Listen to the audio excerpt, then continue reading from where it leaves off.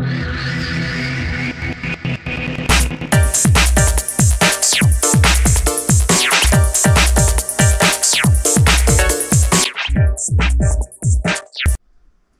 guys, welcome back to the channel.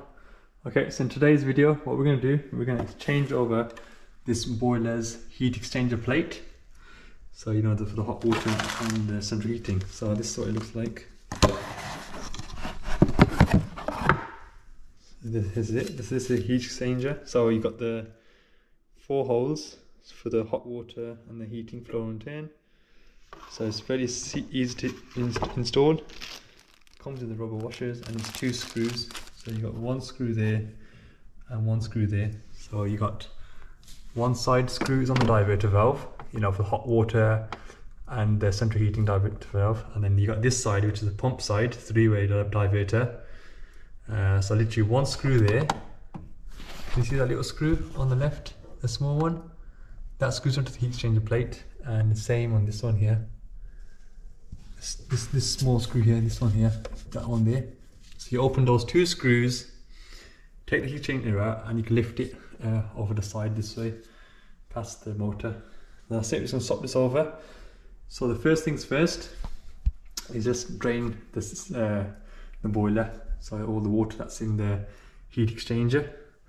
So you can do this, so the first things first, turn the flow and turn off. So that's a flow, that's a return. Turn it off. Turn the mains water off, but you can also turn it off here. And then drain the system. Okay, so you got the rubber drain pipe connected, orange pipe. Connect that into that valve here. Open it up anti-clockwise.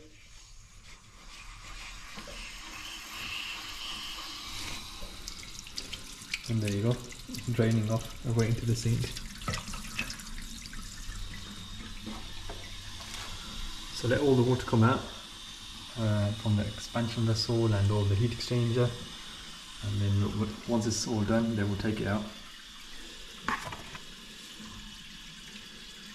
So I got this from City Plumbing Supplies, so it's just £60. So it's for the BAXI Main.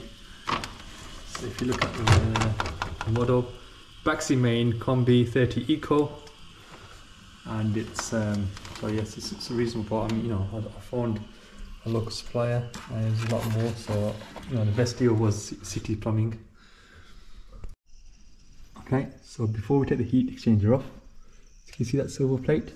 So we need to make room to take it out. So what you do is you take out the motor from the diverter valve. So you pull this clip, and then the diverter valve comes off. Sorry, the motor comes off the top bit there. There you go. Put that to a side. It just frees up the space to get, you know, your hand around like that to pick the plate up. So that's the plate we're changing. You see the heat exchanger plate? That's the one. Okay.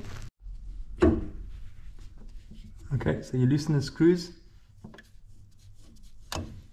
There's 1 screw on this side, and then 1 screw on this side.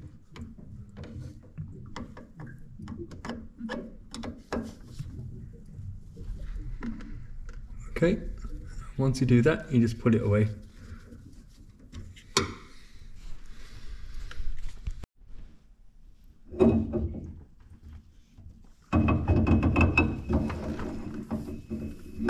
Okay.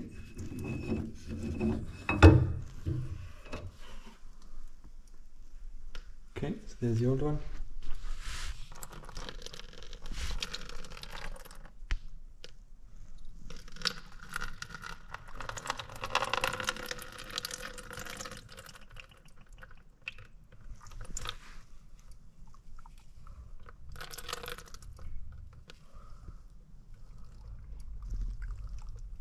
So what was happening is the hot cold water was getting to the return valve of the heating system. So there's an internal leak within this heat exchanger, because obviously if you think about your mains pressure, it's higher than your heating pressure, so that's forced its way through, and it could be, you know, because obviously limescale build up. Okay, so what you want to do, you want to take the old rubber washers off. from the diverter valve at the back and put the new ones in. I mean, a lot of people don't do this, but I'd rather put new rubber washers in at the same time. Okay, so take those out and put the new ones. So there's 4 rubber washers. Okay, and once you've done that, is simply put the plate back in and then ready to repressurize.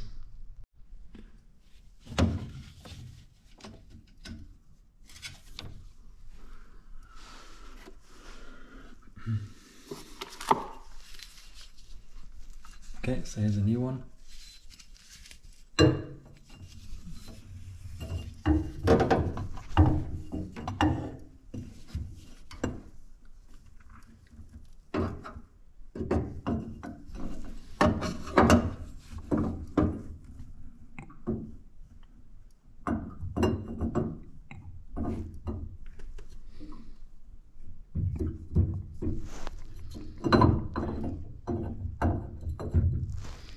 Just line it up and that's it, put screws back in.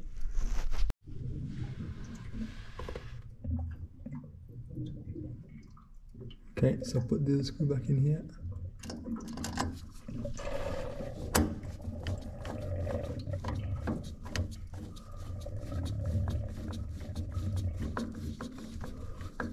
So tighten it equally, so not both at the same time.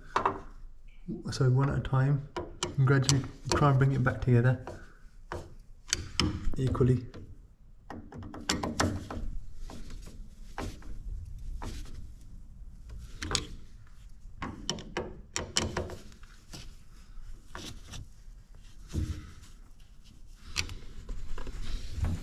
There you go, can you see it? So that's the heat plate. Just see if you can see the other side.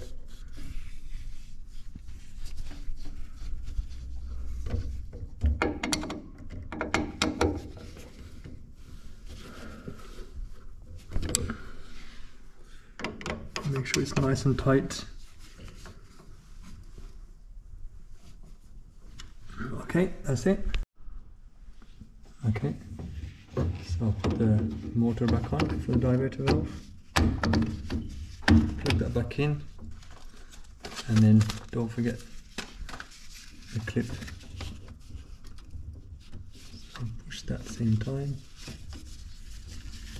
Push that down.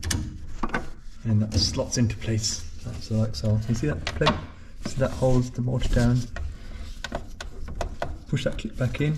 There you go. So it won't move. That's it, guys. That's all done. So that's a new heat exchanger on the Baxi boiler.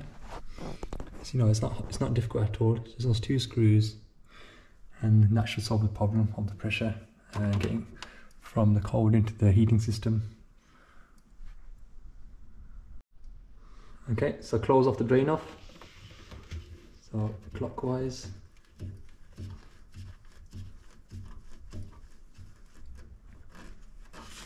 That's it, so see that drain off there. So make sure that's all closed off, and clockwise.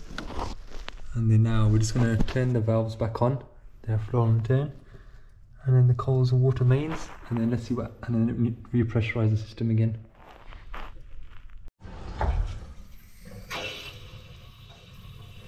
Okay, turn the water back on.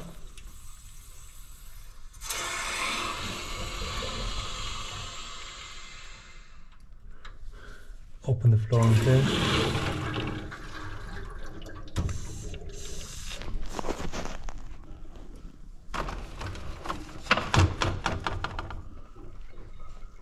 And let's see if the pressure stays stable now with the new heat exchanger.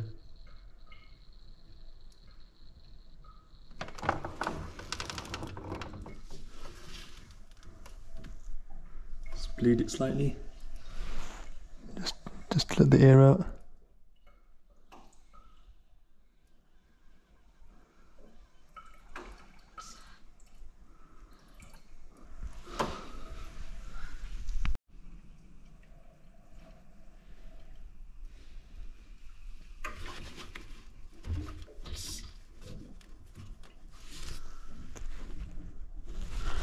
Okay, so check for any leaks behind. Looks all good.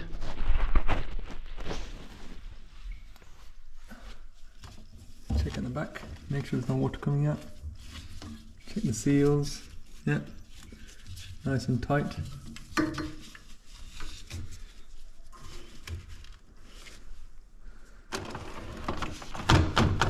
Okay, give it a little bit of a top up.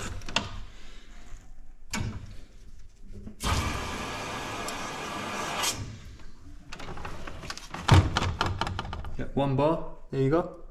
So keep it 1 bar and then turn the electrics back on and then we'll start it up and see where we are.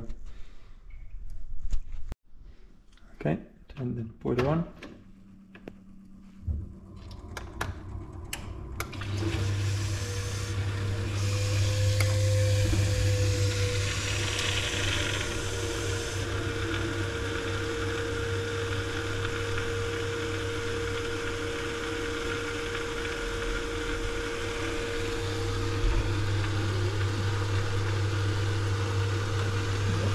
Looks all good.